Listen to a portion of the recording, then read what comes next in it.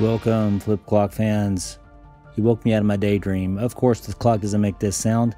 This is the Sony 6RC-15, and it is obviously made to look like a car's dashboard instrument panel. When I got the clock, I was a little bit surprised. It's a little bigger than I thought it was. This is the 60 Hz North American Canada version. They did make another version, a 220 volt version, 50 Hz. Nice looking clock. It's not a traditional flip clock, it's a rolling wheel clock.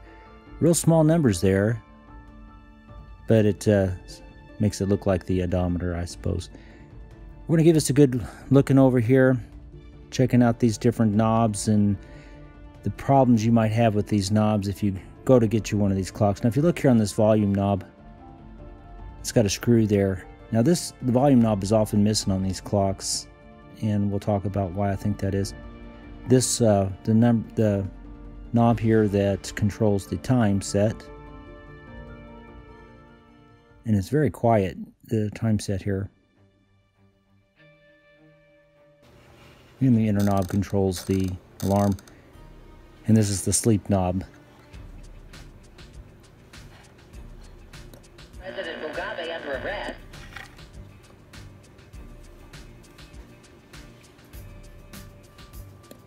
Dialogue with the aim to a peaceful resolution. Tune that in a little bit better. To name his wife Grace as his next vice president. If for some reason you want it to sleep to Namibia. To AM radio, because that's all it is an AM radio.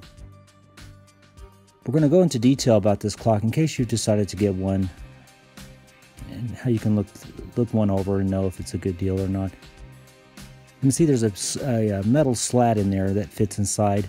Now this one here is often broken, and in other videos I've talked about how if these are really stuck, you can kind of jiggle them back and forth to try to rock that slat, but listen, these break off. The plastic is not very tough here. All I can tell you is just pull. They do rust. Now I've put anti-seize on those, so hopefully that will never happen again. This is just your basic knob. The tuner knob here. Oh, and you'll see there's on these two, the last two I pulled off, they have felt ring. These are sometimes missing.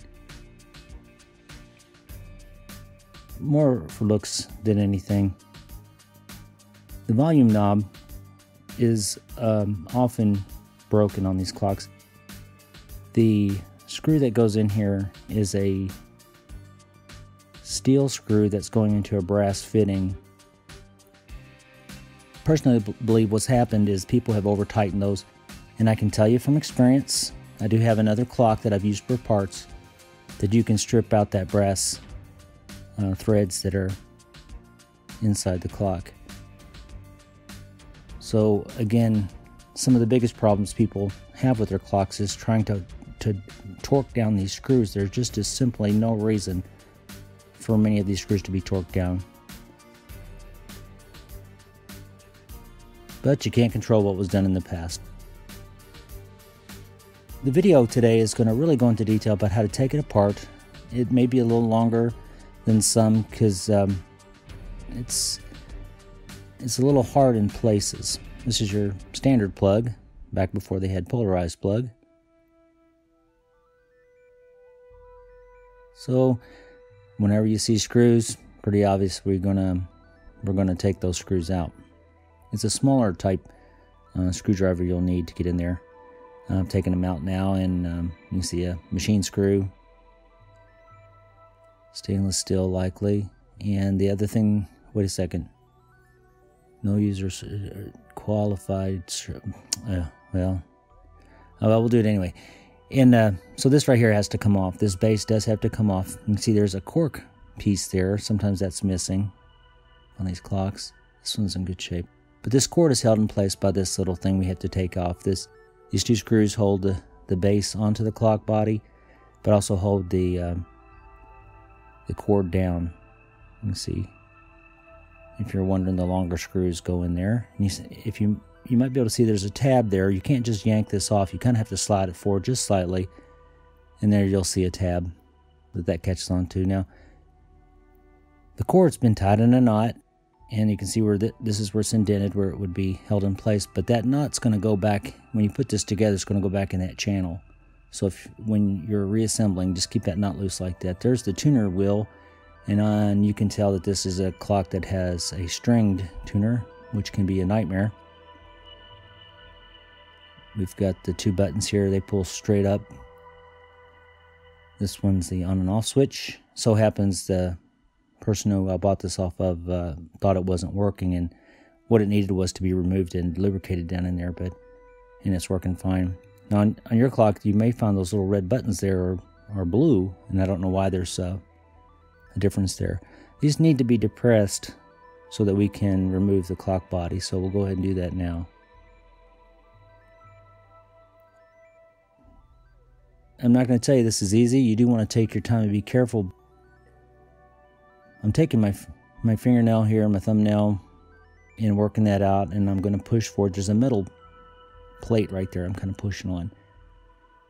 I wouldn't take any knife or anything like that.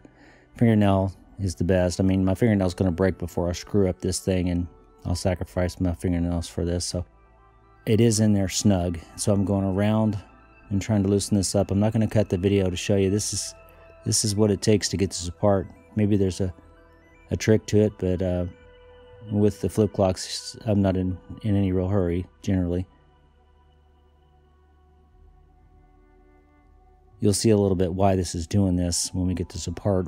Now you can see the knobs there, where the knobs connect in, they're moving forward, so we're on the go. Now we can get a grip and kind of push this down. This metal plate should help.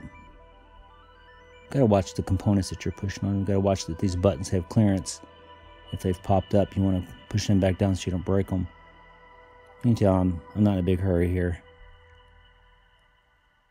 The cord needs to be loose so it can feed through.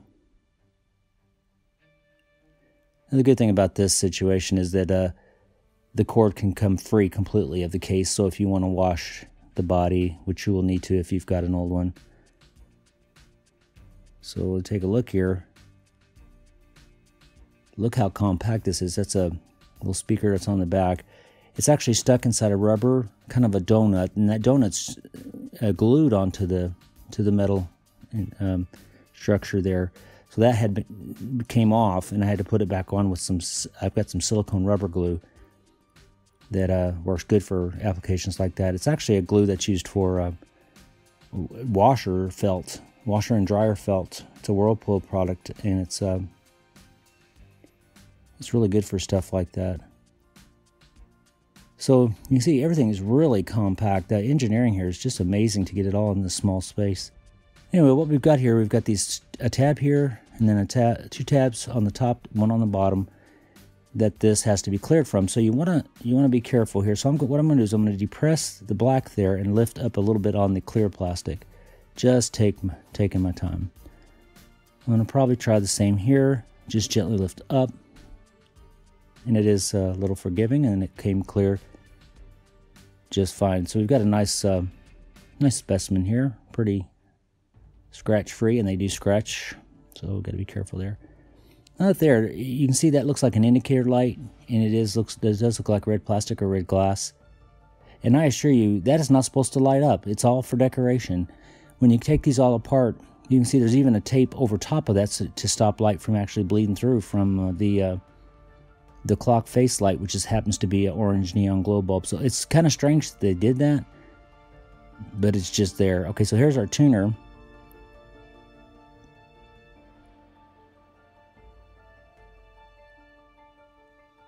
That's it. And you can see the string pulling that side to side. Now, hopefully, if you've got one of these clocks, you're not watching this to try to figure out how to put it back together. And I can help you if you've done that. But when you're taking these apart, if you do have to take this apart to where the stringer comes off, take pictures, take movies. I'm not going to take it apart that far.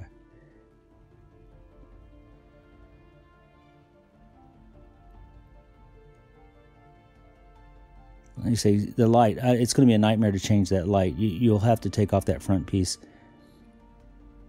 We're not doing that today, like I said.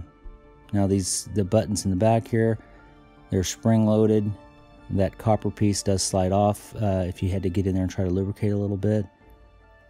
Now, in the process of taking this apart, this piece fell out, so I had to kind of chase down where that came from. It's copper. It's a piece of copper. You can see where someone's glued it. And so I would imagine that is shielding for the some part of the radio component. They probably found out later that it needed to be shielded, and you can see right there where the glue marks have pulled away from this piece there. So we'll just glue that with some of that glue I talked about earlier. I really like that silicone glue. So there you have it, the Sony 6RC-15, the speedometer flip clock.